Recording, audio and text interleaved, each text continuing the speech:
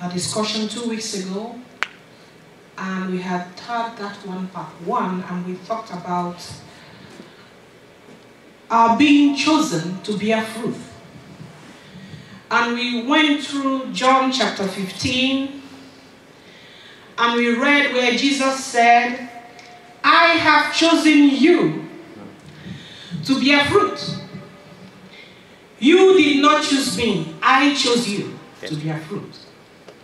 We talked about the different fruits of the Spirit and how it is not just an option to bear fruit, but it is a responsibility as a Christian to bear fruit. And it is not just an option to bear fruit. It is one of the commandments of God that we have to bear fruit. And that is why Jesus said, I have chosen you to bear fruit. This morning, we are going to be looking at verse 1 and 2 of the same 15th chapter. The Bible tells us that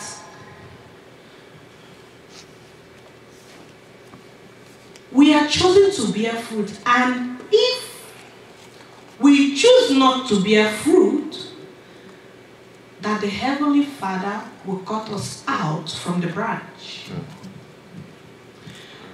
And it says, for those that are bearing fruit, He will prune. So,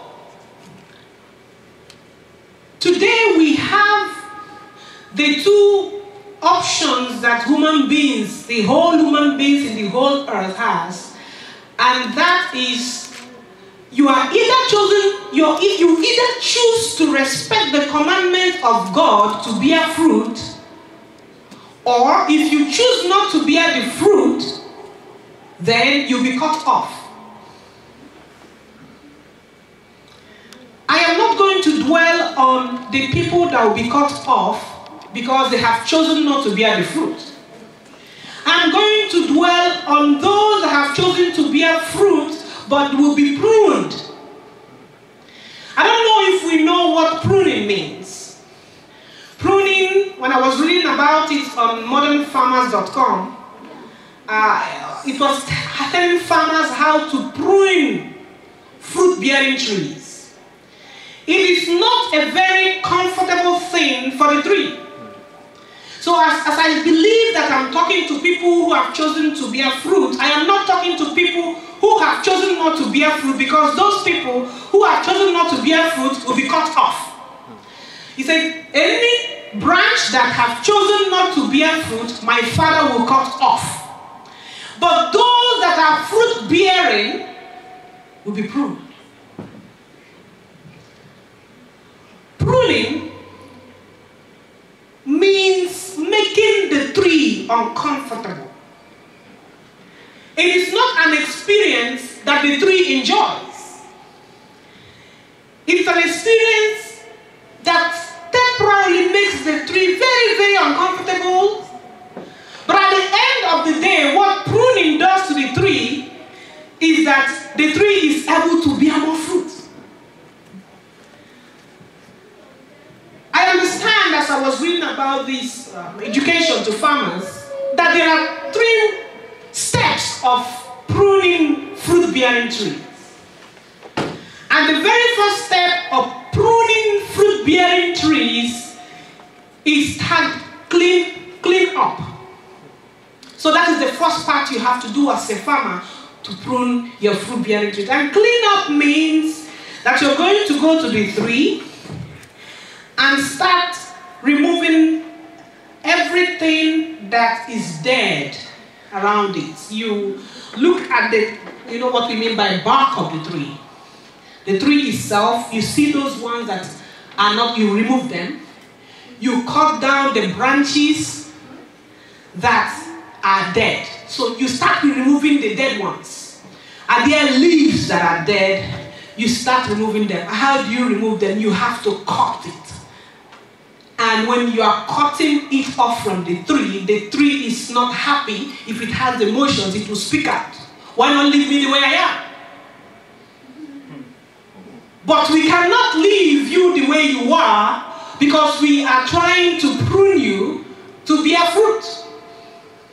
And so when God comes to you to prune you to bear fruit, God starts with removing things in your life that are useless. So when you start losing some things in your life, it may be that God is pruning you to bear more fruit.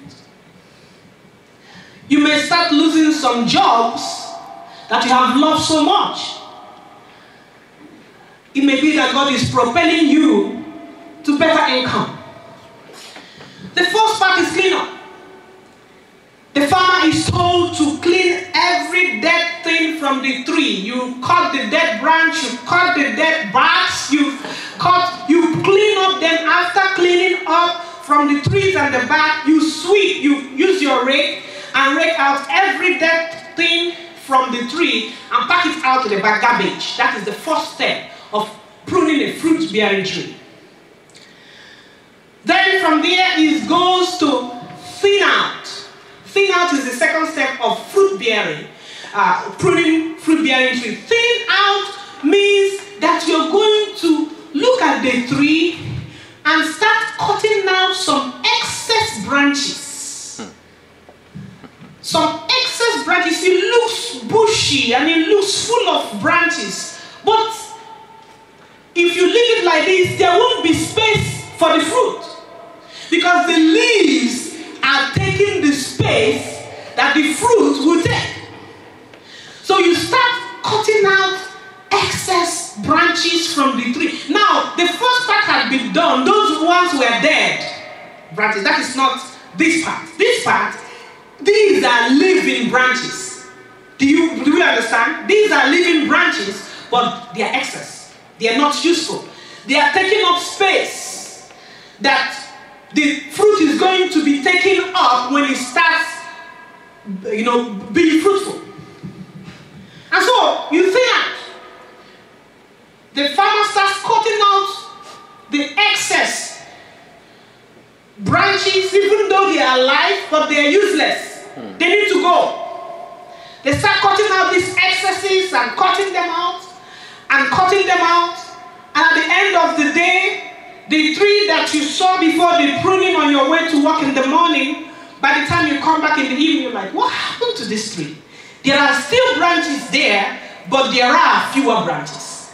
These are the branches that are going to bear fruit. But that is not the end of the pruning. The tree is still suffering.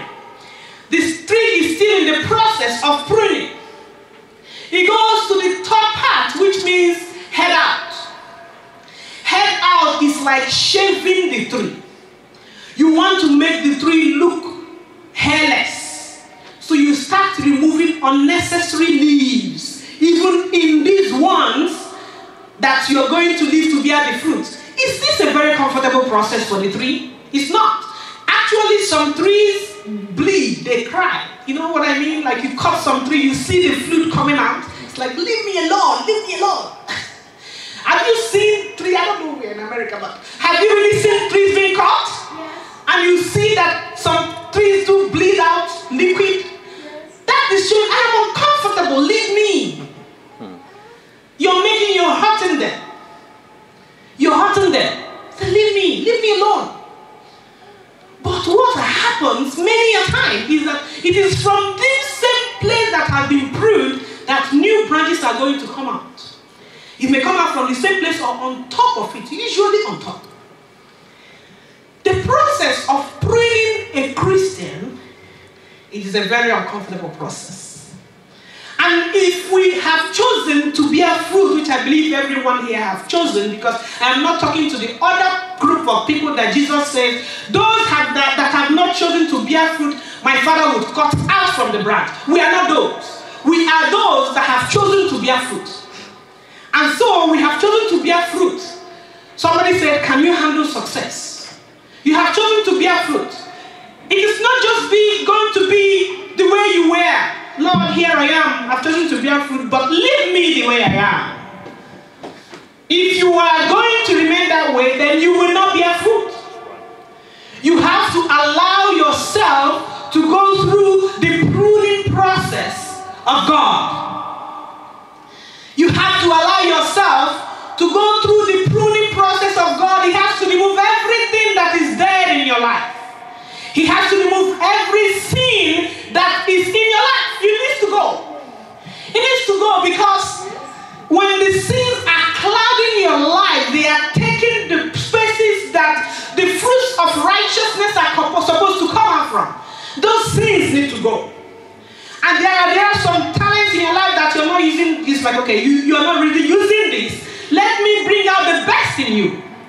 And there are some friends in your life that may need to go, or some relationships that may need to go. There are some situations that will start happening, and you may have to let some people go. This is a part that whenever I say some people are just not happy with me, it's okay. But there are some people that need to live your life for you to prosper. And that is part of the pruning process. And there are some things that have happened to you lately, and you started to ask God why. It's okay to ask God why. That is my own philosophy. I say, God, can you tell me why? Because I have been praying on this. And many a time God tells me why. And God may be using these situations that have been happening to you to prune you. But it is based on that John chapter 15 verse 1 and 2, that He's going to prune you because you have chosen to bear fruit, so that you may bear what? More fruit. Because if He leaves you the way you are, then you will be not just dormant, you will regress. I always say that you cannot be a Christian and be static. It is a continuous process. If you're a Christian, you are either going up or you're going down. You cannot be static. Christianity is a journey. And when God is pruning you, brothers and sisters, you need to recognize it. You need to understand it. And you need to see situations in a way that a non-Christian may not understand what is going on in your life. My purpose of this message today is to redirect our reaction to certain situations, having this verse in mind, is to understand of certain things that may have happened or that will happen to us. That who knows? Maybe God is pruning me to bear more fruit. If you check online, you can search on Google and search The Seventh Man by Jane John-Nwankwo. You will see the poem I wrote, and I also included that poem in my book of Don't Worry, Be Happy. It is a poem of my relationships with my fiancés before I got married. And one of the men I loved so much. I loved him so much. I loved him so much. I never knew that we would not get married. I loved him so, so much. As I was talking about preparing this sermon, I was smiling when I remembered the day we broke. I cried. I was sick for 3 days. But then this morning I was thankful to God because He was pruning me to bear good fruit. It's not that I will not have borne good fruit, but I am bearing better fruit now. Amen. I am bearing more fruit doing what I love. I'm bearing more fruit now influencing people's lives. Amen. I'm bearing more fruit drawing people to Jesus Christ. I'm bearing more fruit doing my passion, preaching the gospel of Jesus Christ. And I'm so happy that I went through that pruning process. Some of us here have missed relationships. Some of us here have been dumped by men or women, or we don't want to say dumped. You just want to say, let's go back. And then you're like, what's going on? You may be going through the process of pruning. Some of us here might have had some prayers that we prayed and fasted and asked God, please, please, please. And God said, no, this is the way I want to answer this prayer. You may be going through a process of pruning. Because it all falls back, the word of God is what He says in Jeremiah 29 verse 11, if I'm quoting right, that I have plans for you. Amen. To bring you to an expected end.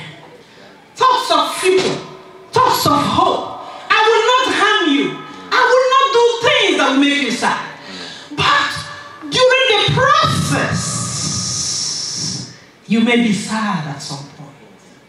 During the process of God taking you to an expected end, you may be sad at different points. Because the way that you have planned your life may not be the way that God has planned your life, but He is going to bring you to an expected end. Amen. Pruning is part of fruit bearing. Every Christian must be willing to allow God to prune them. Some people go through some experiences and they don't know that God is pruning them to be better counselors, to be a strength to a friend in the future who will go through a childlessness situation, and it is only you at this time that will be able to say, I went through that, and this is my testimony. Amen. And if you had not gone through that, you would not have been there for that person, and that individual might have fallen off. And what gain have you if you're there getting the whole world? I'd rather choose to save a soul. You might be going through some sicknesses and that God will heal you, but maybe it's just when I said, I'm pruning you. And at the end of the day, when you are healed, you will say, I am a testimony. Amen. You might be going through some situations. I read through this man's book, I've forgotten his name, that doesn't have any limbs. And he said, I kept praying, Lord, I know I wasn't born without limbs, but I kept praying that I will have limbs, that I will shout and say, God gave me limbs, even though I was born limbless. But God chose not to answer that prayer because He wanted me to live without limbs and testify that you can live without limbs and be a great man. He's so rich. There are certain situations in life that may be happening to you or that will happen to you. And when it does happen, I want you to reflect to this sermon and say, who knows? God may be pruning me. God may be pruning me. If you have chosen to bear fruit, let temptations, let trials, let uncomfortable situations that come your way not be obstacles to your growth in righteousness. If you have chosen to bear fruit, let uncomfortable situations and disappointments from big situations coming your way not be an obstacle to your way to glorify God. But let them be a pruning process for you, that you may bear fruit, because Jesus said, I have chosen you to bear fruit. Amen. You did not choose me. I chose you to bear fruit.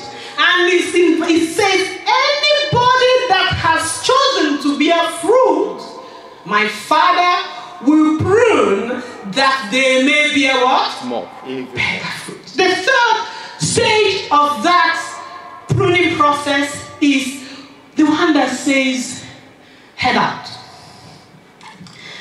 Nobody wants to be hairless. It's uncomfortable. But why, even after cleaning all the dead portions of the tree and also cutting out all the excess branches, you still come back to the ones that are still left to remove their leaves? Why? Because you want to make sure that what you have is a strong tree. And that blog I was reading, it says they have to be like a certain amount of inches from the other, so that there will be space for the fruit. So I don't know the stage that you may be in your pruning process. I don't think anybody here is still in the stage 1, but who knows? Somebody may be in stage 1. I don't know if anybody may be in stage 2, where God is cutting down even your living branches. I don't know if we are in the stage 3, which is cutting out even the remaining branches that are still remaining. We are still removing the leaves. God, why is my situation going from bad to worse? I thought you've already done this for you. Said once now. And then you move on. God, you're still, God, are you there for something? Why am I praying that? What's going on? God, I have confessed all my sins. Why can't you answer me? God is saying, I an expected end for you. You're going to bear more fruit, not just in righteousness. You're not just going to bear fruit, you're going to bear fruit financially. You're going to bear fruit that will influence your family. You're going to be an influence in your environment. Wait, I am still pruning you. And by the time I am done, you'll be thankful that I removed all these excess leaves, that I removed all these branches, and created enough space for your fruit. Because if I had left you the way you were, you may bear 1 or 2 fruits, but you would not be satisfied with your production because I did not prune you for enough space. My brothers and sisters today,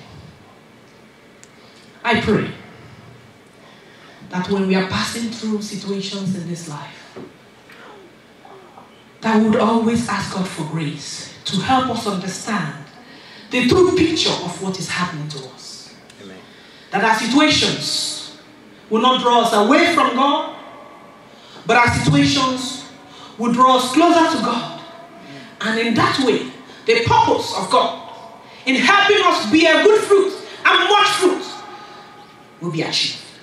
In the mighty name of Jesus Christ. Amen.